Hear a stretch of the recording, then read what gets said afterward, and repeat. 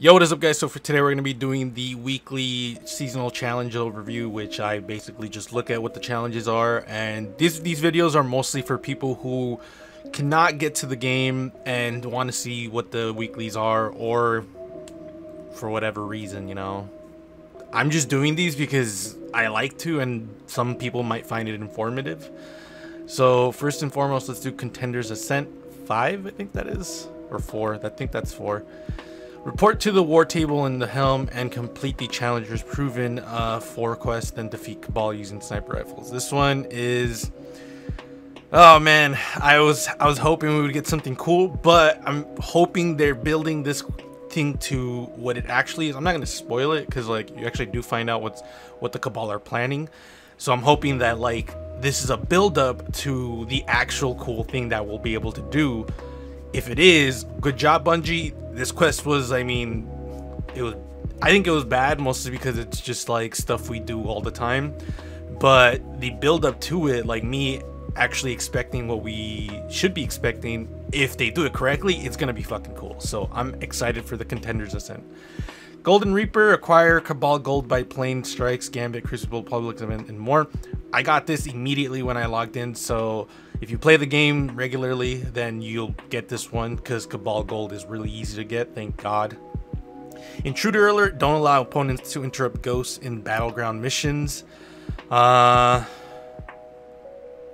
I know which one they're talking about. They're talking about the Nessus one specifically. The Nessus one, the ghost, yeah, okay. That one's not gonna be hard, just annoying.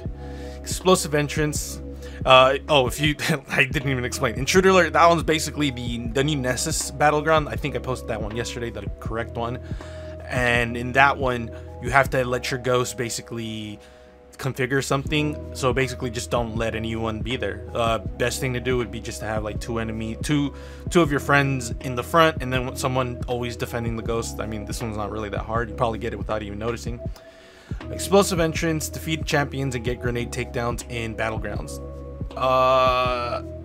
This one shouldn't be hard. Again, it does mean you have to play battlegrounds, but just treat this as a way to get more gear. I am currently doing certain things so that way I can get the tier 3, because the tier 3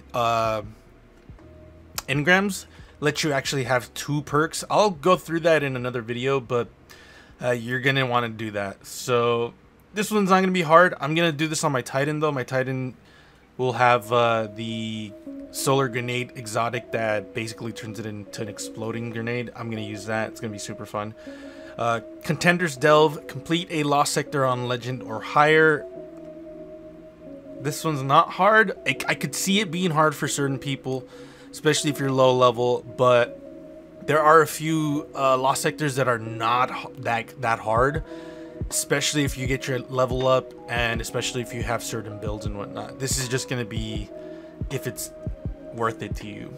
Challenges Cypher, decrypt prime engrams. This one's not going to be hard at all. I've had like 10 prime engrams in like this week alone, so this should be fine.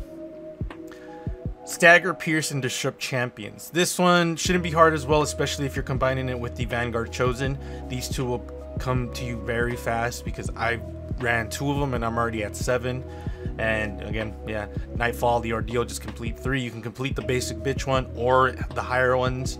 This week you can get Shadow Price, so I mean, if it's worth it for you, I'm currently doing it just because I want a better Shadow Price, but that's just me.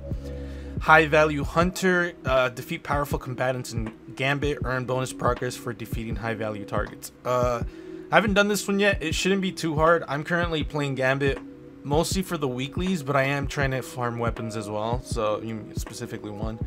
And then last but not least, complete Crucible matches in the competitive playlist. This one's the one that I'm gonna hate because I don't like to go to the competitive playlist. If you guys see week 2, I still haven't completed the showdown just because like I don't care. And this one, oh, strikes. This one I should have completed last week. I don't know why I didn't, but that's pretty much it. These are the challenges for this week. Let me know in the comments below if you guys want me to explain a few things more. These aren't going to be hard, just a little time consuming, a little bit, not too much hopefully. And always remember, guys, that you're going to want to be complete. You want to complete at least the ones that have war table reputation, because you do get some good stuff from it. Not only that, that's how you progress through the tree and the helm tree, which is very lucrative, especially on some of the last tiers. So good luck grinding, guys. I will see you guys in the next videos. I will be posting Outrider video content stuff because I've been playing the shit out of it. I've got 2 legendaries so far, and I want to cover that game because I'm probably gonna play the shit out of that game. So be safe, guys. I'll see you guys later.